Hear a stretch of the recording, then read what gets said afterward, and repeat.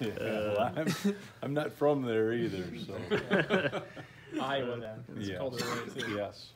Coach had mentioned after the game that he told you to be aggressive on that 95-yard drive that you guys had. What was kind of the mindset going into that last drive? Honestly, the biggest issue was just we needed to go get points on the board because obviously it was a game that either team could win.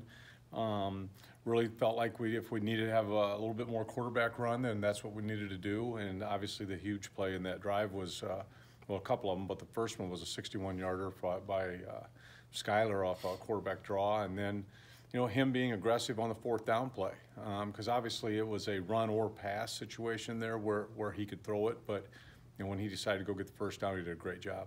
You guys have been so good with time of possession. Given Oklahoma's explosive capacities, how important is it to have the ball? It's big. It's big. Obviously, two things need to happen from our standpoint. We need to score points because they're gonna figure out how to score some points. But then we need to keep the ball away from their offense. So if that means getting, you know, some 8, 10, 12 play drives, that'd be phenomenal. But then we need to finish those drives. How do you balance using Skyler's ability as a runner with, you know, keeping him healthy and not carrying 15, 20 times? Well, generally speaking, you know, we feel like if we can make it so third downs and anytime we get down in the red zone that he's a legitimate threat, that's what we want to do. But last week, as an example, as it came down to the end there, it was like all hands on deck, and he needed to go be a runner as well. The play right before that, Joaquin in the flats, if he doesn't fall down, how many yards do you think he gets there? You know, you never know. You don't ever know. But you felt like he's out in space. He's one-on-one. Go make a play. So, but you know, you feel like it's a good situation. How tough is it to manage? I know Coach Malik was kind of on like a snap count. You couldn't use him the entire game. How difficult is it to manage that? You know, it's tough, and there were some times where you'd say, hey, you can't only put him in there when it's third down, or you can't only put him in there when you're going to throw the football, because obviously that becomes a huge tendency, or everybody knows what's happening, and all of a sudden you start getting blitzed when maybe you wouldn't. But, you know, you're trying to get the most out of each guy, but yet understand what their issues are. And using Malik as the example, you know, we need him because he's an explosive guy that can make big plays for us, but we also need him for the long run. We need him for, you know, 7, 8 games rather than for one game. How do you size up this offensive line against their defensive line, and what needs to happen?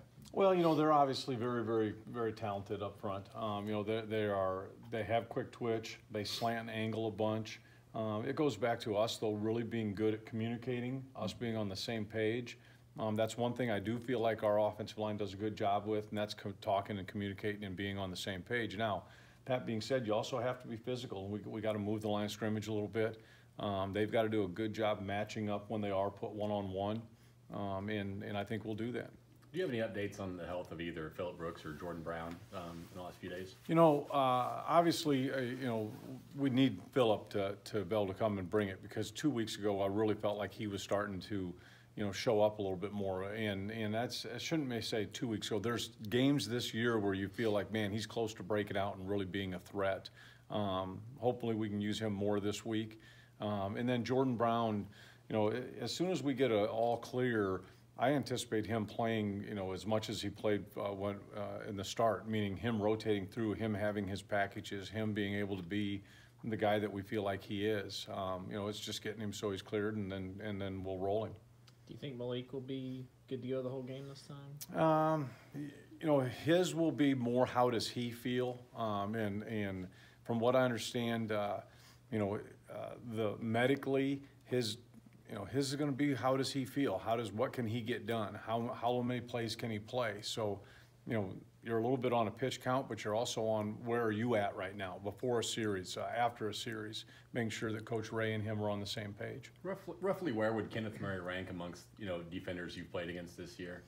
Oh, well, explosiveness, ability to go sideline to sideline, show up on any given play, be it a run or a pass. You know, he's as good as there is out there, and obviously he's a guy you got to know where he's at and make sure you're ready to take care of him, or try to do the best you can to slow him down. Do you anticipate using the tight end the pass game? They need to be.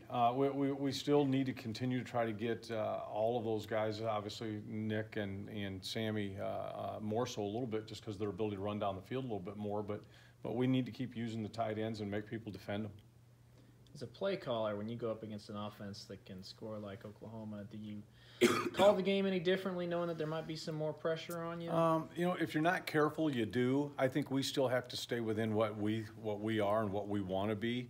Obviously, if they're scoring a ton, then you got to go out and try to put some more points on the board. But from a team concept, our biggest deal is score when we get opportunity and keep the ball away from the other guys, and that's what our mindset needs to be. I don't want to put ourselves in a bunch of third and long because we're trying to throw the football or run play action passes that put us in bad situations.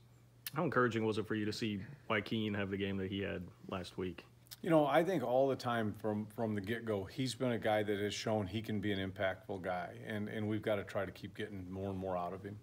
Was it a relief to finally get some big plays back last week? Yeah. You know, it's you know, as the year goes, you keep trying to find where's the best one-on-one matchup, where's the best where we can make somebody, you know, exploit somebody else and make a big play, and we've got to keep trying to not really manufacture, but put those guys in the best position to make big plays. That's why, you know, obviously Malik and Jordan are two guys that we feel like can create matchup issues. So we need those guys back and healthy. Great. Thanks so much. Thank you, guys. Thank you. Thank you.